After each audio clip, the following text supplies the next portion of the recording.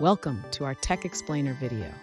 Today we're tackling a question that many budding Bash programmers encounter.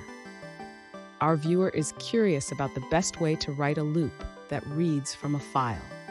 They've come across two different methods and want to know which one is more common, if there are performance differences, and if there are even better alternatives for handling large files.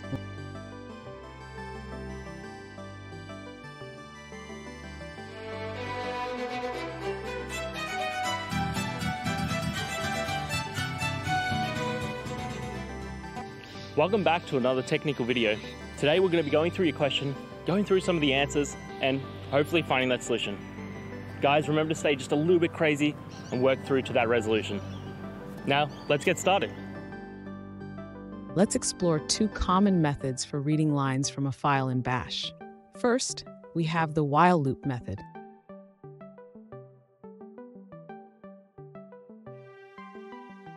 In this method, we use IFS to handle whitespace correctly and read R to prevent backslashes from being interpreted.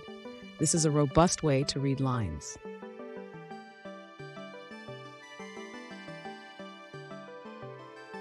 Now, let's look at the second method, which uses cat to pipe the file content into a while loop.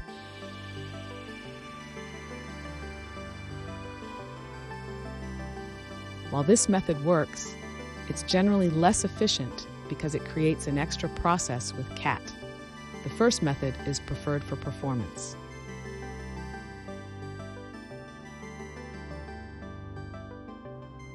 For large files, consider using awk or sed for better performance and flexibility.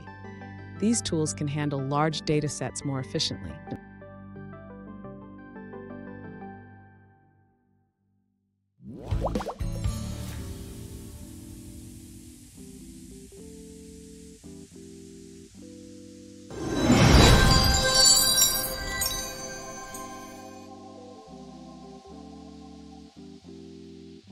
Let's now look at a user-suggested answer.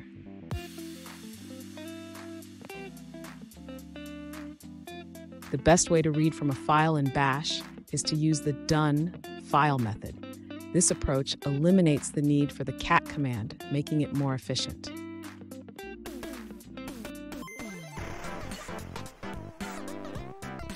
There's no better method in Bash for this task, but reducing the number of processes is a definite advantage.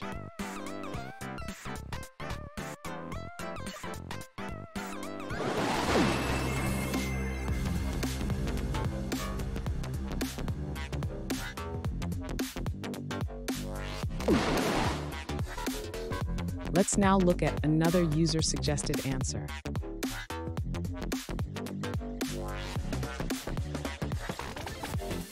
The best way to write a loop that reads from a file is to use a straightforward method that avoids extra commands.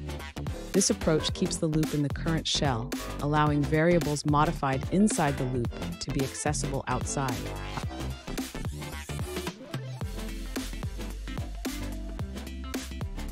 Even when using process substitution, the first method is preferred as it eliminates the need for a subshell, ensuring better variable visibility.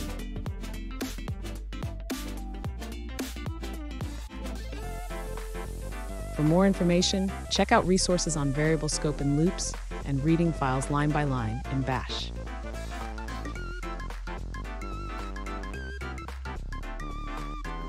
I hope that video helped get through to the resolution that you're looking for. If it did, please hit subscribe. I really appreciate it. And until next time, I hope you have a great one. Cheers.